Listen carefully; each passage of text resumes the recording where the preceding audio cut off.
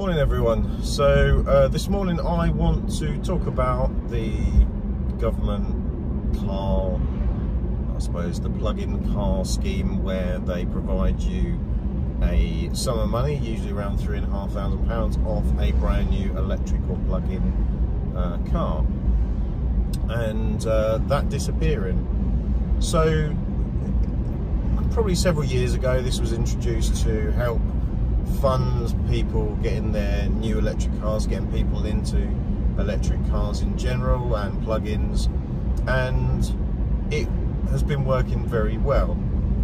Sales of electric cars have spiked and gone up as the years have gone on through adoption, but also for this scheme it obviously helps. That's a significant amount of money, around £3,500, to get you into a brand new electric or plug-in car. Which in some cases would have made the car more affordable, or in some cases, you know, change a certain tax bracket. And recently in some of the news and social media, the Transport Minister has said that it won't be around forever, and in fact he's looking to remove it soon. This to me seems just a crazy idea, and I'll tell you why. But let's get one thing out of the way. He's saying this after using it to get his brand new Tesla Model 3. So I'm alright, Jack, and now I'm going to remove it for everyone else. That's one problem, and I'm not going to dig into that because there's a whole rant video about that on its own.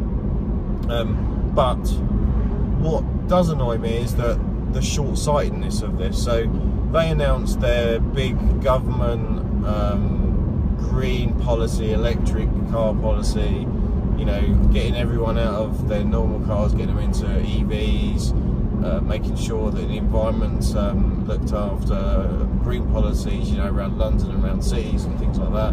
They put this massive paper out and saying how well they're going to do this, that and the other. And when it comes down to it, it's things like this that's going to help those sort of incentives and those processes and things like that they're going to put in. But instead of doing that, what they're going to do is take away the one thing that is actually helping more people, or people that were maybe on the fence, get into EVs and plug-ins, which can't be a bad thing at all. Now,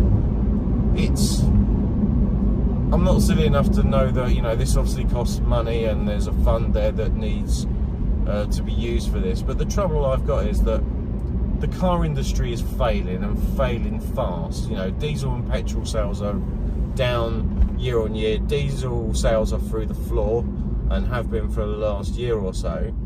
This isn't going to improve. People are starting to see, the general public are starting to see the benefits of electric cars, greener cars, whether it's hybrid, whether it's full electric, whatever it may be. To get them on the road, sometimes it needs things like this and these incentives. And to take that away seems stupid for the end user, because the end user and the general public need those sort of incentives, because, you know, you need that to continually push these innovations of electric cars to people, saying that it's the right thing, things that people that are maybe still on the fence. But the other side, the industry benefits from this, in that they're going to sell more electric cars and push electric cars more if they know that there's a government incentive and a backing from people for them to sell them.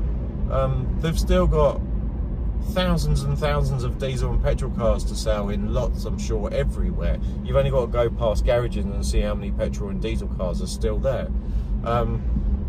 So having an incentive to go electric, or at least plug-in, just makes a logical sense and helps the industry.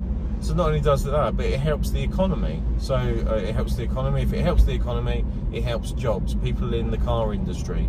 Now, don't get me wrong, the car industry is changing and has to change. Logistics, manufacturing, everything is changing because of electric cars. Make no bones about it, electric cars aren't going anywhere. You know, they've been proven, they work, they're good for everyone, no matter what type of mileage you do. You just got to pick the right one. But taking this car scheme away is ludicrous. And if that goes away, I can see car sales drop for that average person that may not have thought about it, but with the right education and the right messaging from the government around, if you do this, not only is it the right thing, but there's an incentive to do it. We're giving you some money, we're going to give you money for, you know, a wall charger and things like that. It just makes perfect sense for that to stay in place. It does cost money, but the actual long-term benefits for both the country, jobs, economy, environment, just makes more sense than this short-sightedness that everyone seems to have at the moment. So I really hope they don't remove it. I think it's too important to remove. There's no date on it when they're going to remove it yet. So if you are thinking about getting an electric car or you're on the fence, I suggest having a look now. There's quite a lot out now, but over the next year I think we'll unfortunately may see some significant changes in that space from the government, and unfortunately more failed promises from their legislation that they put out. So anyway, hope you enjoyed that video. If you did, like, share, subscribe, all the normal stuff. Please let me know in the comments below your thoughts. That's always good. We can have a chat. I can bring it up on a future episode as well. And until next time, thanks very much. See you again very soon. Bye bye.